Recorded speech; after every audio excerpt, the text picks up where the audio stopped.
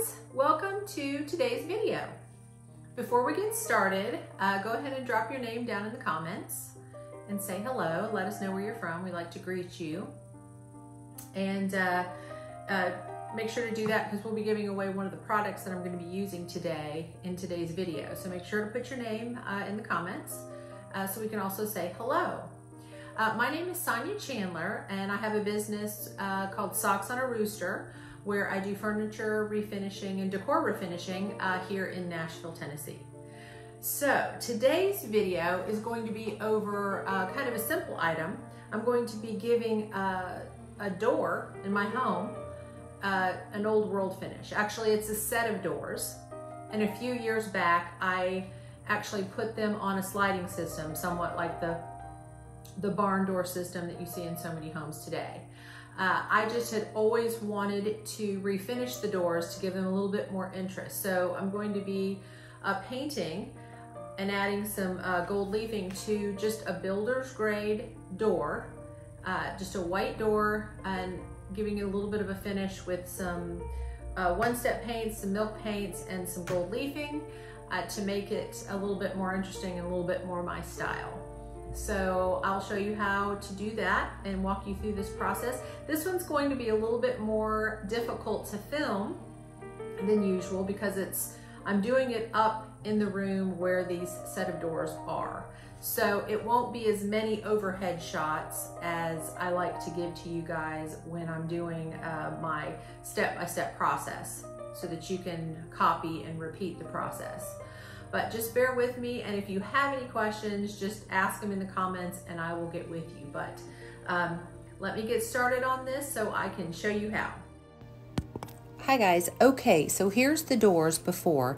They're just a plain builder's grade white door, and then this hardware is just a sliding door hardware that I purchased. I didn't like the hardware, I didn't like the black, and it was very industrial looking with those bolts. And so I really wanted to cover those up and make them look like they were gold or brass. So I did use some modeling compound and I covered up those bolts. Also, I used some wood trim and some modeling compound on the doors, only because we broke the door when we took the hardware off and it cracked, and so we had to cover. So here I am, and I'm going to test this out. I was pretty sure it was going to work, but you never know how it's going to look until you actually get it on there. So I am adding the gilding size here. The gilding size, if you have not gold leafed before, is just the adhesive that allows your gold leaf or copper leaf or silver leaf to stick to your item.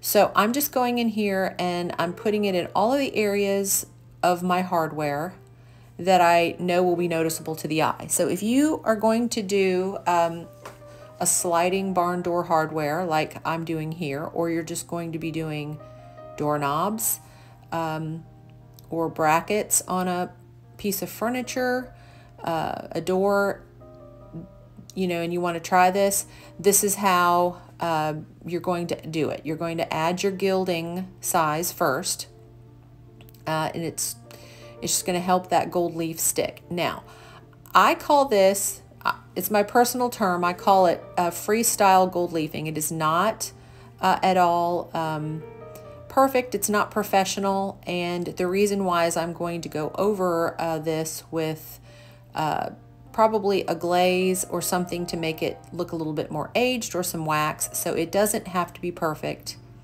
Also, I'm kind of wanting to make it look like it's brass. So if it has some of that black underneath, it can look like it's tarnished.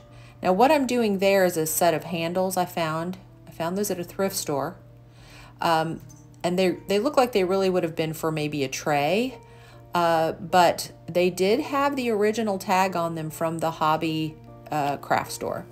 So I don't know if you can still get them, but they did have the hobby craft store tag on them. I found them for just a few dollars a piece and thought they might be great for these doors to look like the door handles. I'm also doing the bolts here. I did gold leaf just about everything here, and this project was mainly a gold leaf project.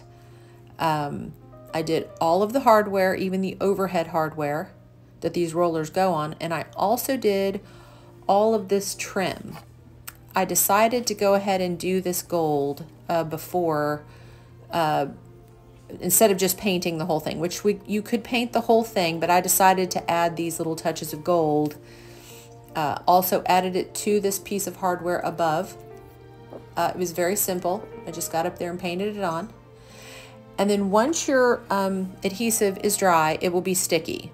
It will not be wet, but it will be sticky. And then you're going to lay your pieces of gold leaf right on top of all of the area that you have covered with the size. And it's a very easy process. All you have to do is lay it on. And like I said, this is kind of freestyling it. It does not have to be perfect in the way that you would have to do if you were doing a panel, or you would want it to be, you know, very, no imperfections, no holidays. You didn't want any spaces. This is okay, or at least I am okay with achieving this kind of pieced together look, because I want it to look old and muddled, and maybe even that some of the gold leaf has come off. Or in this case, I'm trying to make it look like it's possibly brass, and there's some areas that can be tarnished.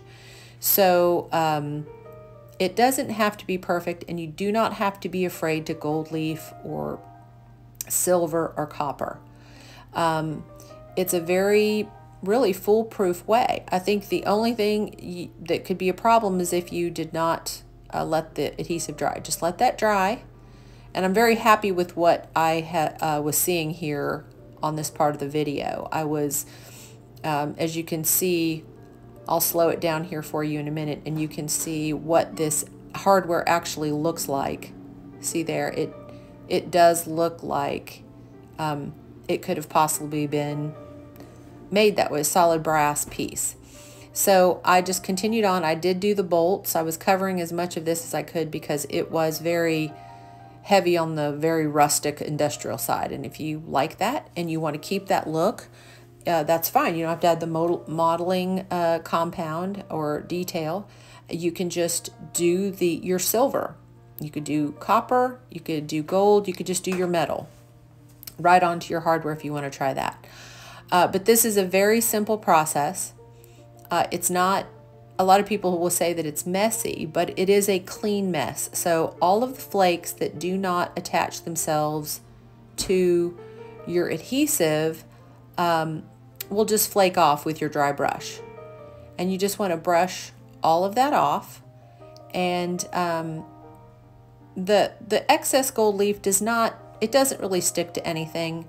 You can vacuum it up and sweep it up, and it doesn't make any mess. It's a very clean mess. It's kind of like leaves in the fall. It does not cause any major mess or permanent mess like paint would if you were to drop it all over.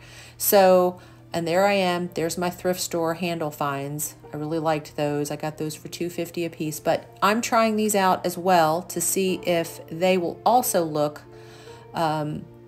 like brass, or I can, age them to look like brass with some paint or some glaze once this gold leaf is on. So if you have hardware to do, whether it's for your piece of furniture or your door, you can try it out. And if you do not like that particular color of metal, whether gold or silver or copper, you can try another color. And if that's not working, what I know is that paint always fixes everything. These pieces of hardware would be beautiful painted as well if I didn't want to keep them in the metal family there. And I didn't want them to stay black or wrought iron. So I'm just going through here and finishing up all of my gilding.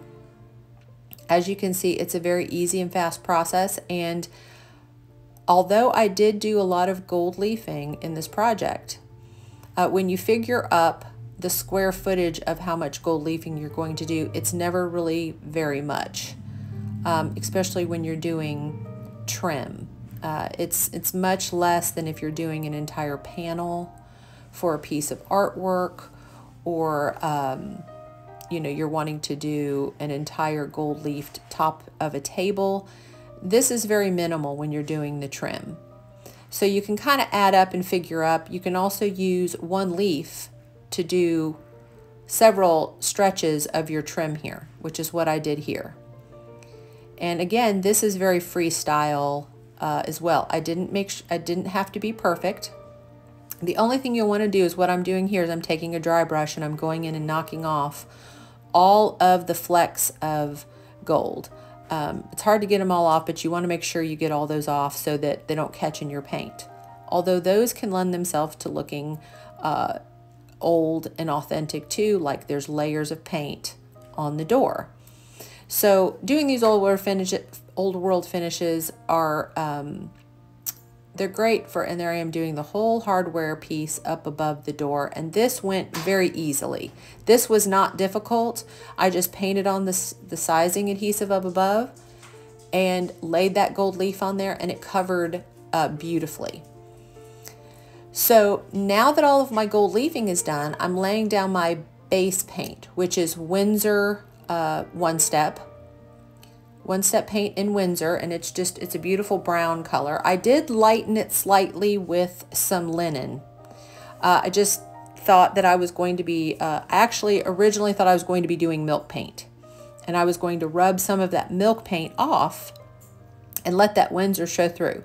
But ultimately I decided to use French blue, and here is the French blue going over the Winsor. And I still may rub some of that off to show that Winsor underneath. But ultimately, I decided that I loved the crisp, clean freshness of the French blue, and I did not reveal any of that Winsor underneath.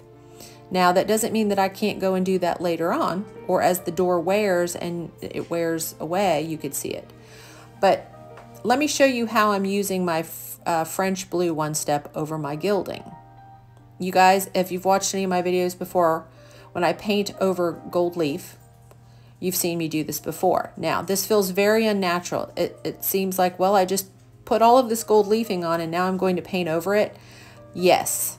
And this is, it works very similar to a glaze. If you were putting glaze on a piece of furniture after you've added paint. I'm considering my gold leafing kind of like a gold paint. And the wonderful thing is that when you do paint it on, the gold leaf will, it will resist the paint, so you can wipe it off very easily. And that's what I'm going to do here. Now, I do suggest you work in sections because the one step will dry a lot more quickly than a glaze would. But I do a small area here, and I make sure I use a brush that gets into all of those crevices. You do not want to leave. You want the paint down into the depths of that ornateness. And then you're going to take your negative tool, which is a wet rag. I'm just using wet paper towels here. And I'm wiping away that one step.